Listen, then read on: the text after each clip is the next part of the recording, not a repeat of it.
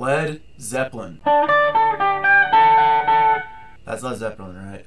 Led Zeppelin is one of the most popular, influential, critically acclaimed bands of the 70s. Led Zeppelin is hard rock, which, for this video at least, I would define as heavy as rock can get without it becoming metal. So, right on that edge, Led Zeppelin, Deep Purple, and then, all the hard rock, cock rock bands of the 80s. Bon Jovi, Guns N' Roses, Poison, Def Leppard, all those crappy bands from the 80s. But Led Zeppelin is one of the few hard rock bands that I really, really like.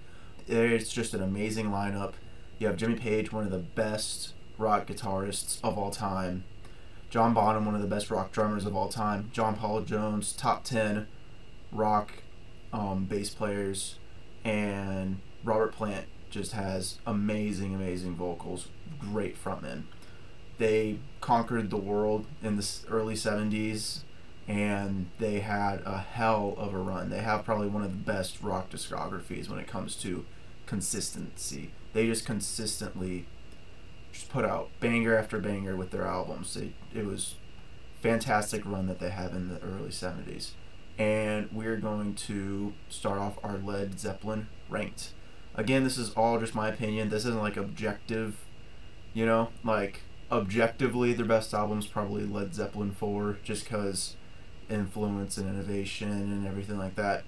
But this is just personal enjoyment, so I'm not trying to say my number one pick here is the right answer or anything like that. But yeah, let's get into it.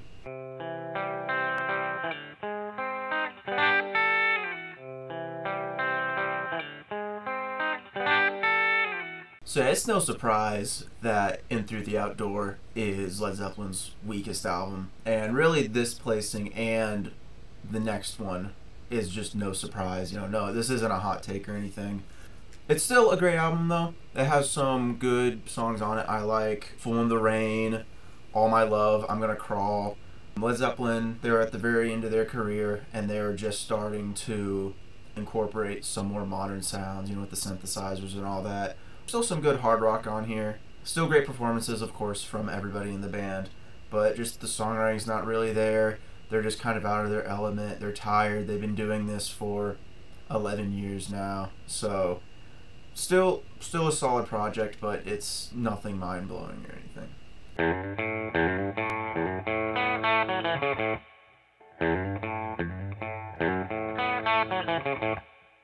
Again, Presence is not a hot pick for this to be towards the bottom of the list. The performances on here, still great. Robert Plant's vocals at some points aren't as good as they could be just because he got in a really bad car wreck and was in a wheelchair, but there's still some great stuff on here.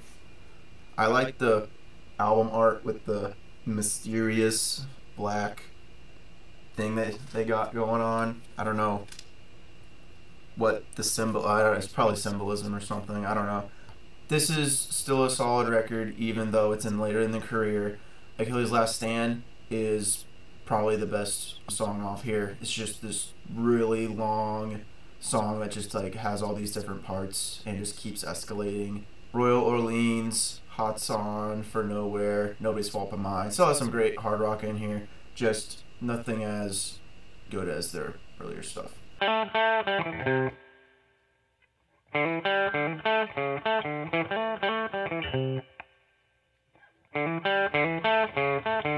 Alright, now we're on number 6 in the list. We're not even in the top 5, and we're already at an album that's at a 9 out of 10, near perfect. That's how consistent and good Led Zeppelin's discography is. And it is Houses of the Holy. Excellent album. A little controversial in the Led Zeppelin discourse, I suppose, just because they have a reggae song, reggae rock song, and some people like that, some people don't. Crunch and Dancing Days, a little bit of a low point of the album, but everything on here is great. The Rain song, fantastic. I love the Rain song. It's just the soundscapes that they're able to make on that is so good. No Quarter is also really fantastic. The Ocean, Dire Maker, just banger after banger on here. This is just a fantastic album from them. The Rain song and No Quarter, just beautiful, beautiful songs. It still has some really good rockers, like Song Remains the Same, In the Ocean. Just honest, just Led Zeppelin doing what they do best, but it is this low because the crunch and Dancing Days are like, they're gimmicky. They're not as good as they could be.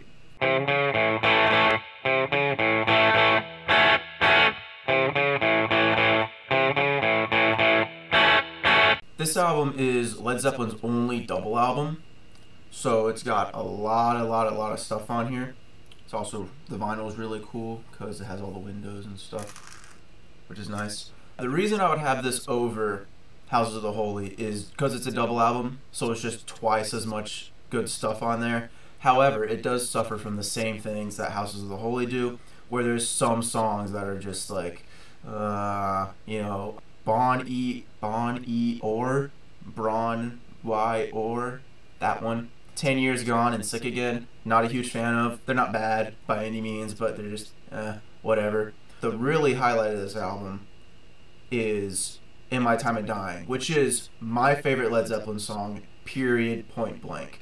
It's super long, but it has just these great sections where Bonham, some of the best drums of his career, just some great solos and riffs from Jimmy, some great vocals, just Led Zeppelin doing what they do best. In My Time of Dying is straight up my favorite Led Zeppelin song. Between that and it being a double album, that's why I have it above Houses of the Holy. But because, there are some duds on here, it's not quite at the same level as their other stuff. You've also got Kashmir on here, which is great. That string section is just amazing. I also really like Black Country Woman. That's just kind of like a stomp, fun song. The Wonton Song, Custard Pie, just, Led Zeppelin do it. They do great.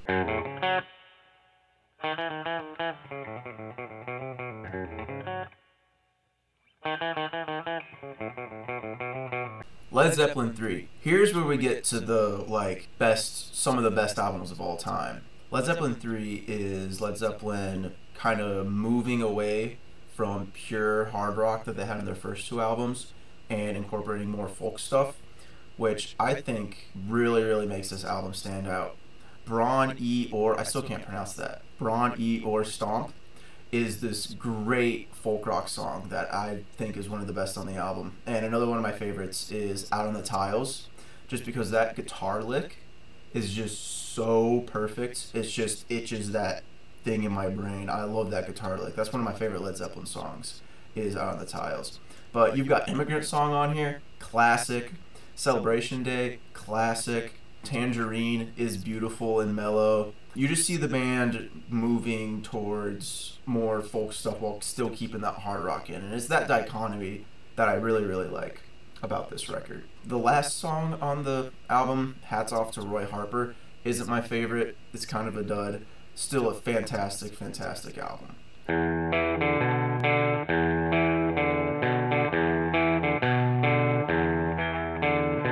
Paul McCartney may have invented hard rock in 1968 with Helter Skelter, but Led Zeppelin really took that one song and just made a whole new genre out of it with Led Zeppelin 1 in 1969.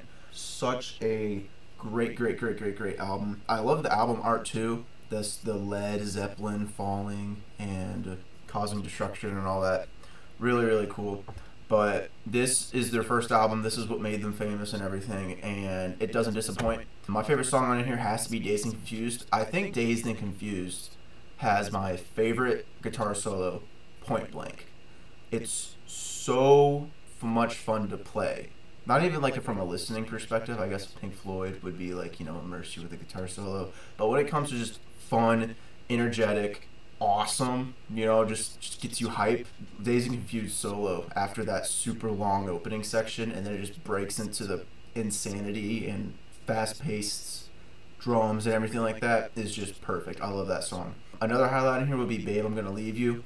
It starts off with that acoustic finger picking, and then it again slowly builds into this just bombastic climax. And they're able to do that really well on here. Good Times, Bad Times, classic. Communication Breakdown, that's a great one.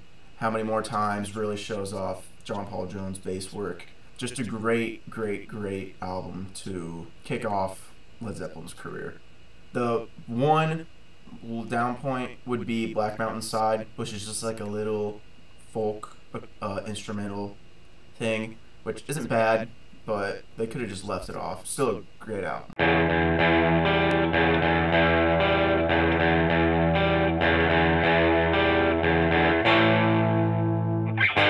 Like I said in the beginning, this is probably objectively the best Led Zeppelin album. Like, this is the most influential, this is the most, like, popular, the most innovative, everything like that. But, for me personally, I do like the #1 pick more. However, this is still fantastic record. Led Zeppelin 4, there it is, with the little guy on there. I love this album.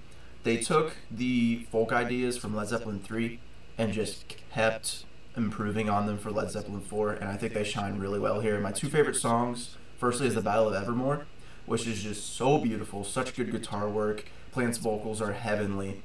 The Gollum stuff, like the Lord of the Rings references and the lyrics, I am a huge Tolkien guy, so that just makes it even better. But that's a great track. Going to California is also a beautiful ballad to Joni Mitchell, and both of those are just folk rock, just perfect folk rock. Those are my two favorites on the album, but every single song on here goes hard. This is the first Led Zeppelin album, in my opinion, that doesn't have a low point. Every single song is crazy. Black Dog, classic. Rock and Roll, classic. Stairway to Heaven, we all know that song. When the Levee Breaks is a great track. Just that super slow build up, and the drums on that song are just classic. There's not really a lot to say that hasn't already been said about this album. It's just perfect hard rock. It's perfect folk rock. You can't get better than this. This is the high point of classic rock, just in general.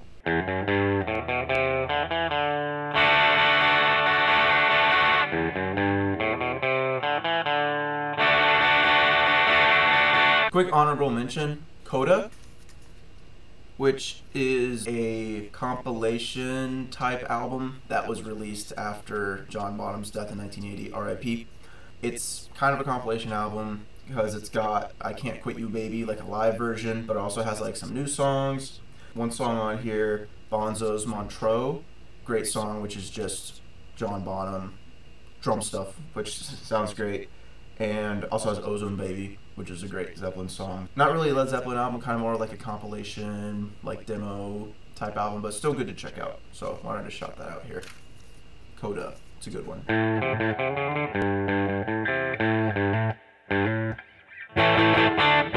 And finally, my favorite Led Zeppelin album has to be Led Zeppelin 2.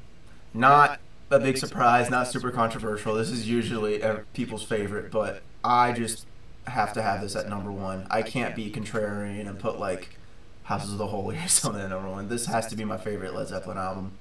Best song on here has to be Living Loving Maid. Apparently, that's my hot take, is that Living Loving Maid is the best song on here. But I love that song. The guitar riff, you should have heard it earlier, just gets into my brain, just scratches that itch. Almost at the same level as In My Time of Dying on Physical Graffiti. That song is just one of my favorite Led Zeppelin. Definitely my favorite off the album. Love that song. Another great one's Ramble On, which is one of the hits. That was their first really look into folk rock, was with Ramble On. And it's just so good. Whole Lot of Love. The Lemon song. Thank You is really beautiful. Heartbreaker. The bass on Heartbreaker is just insane. Moby Dick has Bonham, doing what he does best. Sounds great. Bring It On Home is a great closer. Just great album from front to back. And again, this has no low points. This and Led Zeppelin 4, just great rock all the way through. But yeah, that's the video. There's my ranking on all Led Zeppelin projects. There'll be like a final list on the screen somewhere with the order and whatever and the ratings for them. But let me know if you agree in the comments. This was a fun video to make, so hopefully there will be more ranking videos in the future. Hopefully I get a gazillion subscribers from this one video and I become famous and I can do like Mr. Beast. So subscribe now so you can be in like the first 100. So when I become Mr. Beast, I can give you like $1 million in an airplane or whatever. I can put you in Squid Game, and if you win, you'll win a bunch of money. So subscribe now so you'll get in there. Led Zeppelin forever. R.I.P. John Bonham.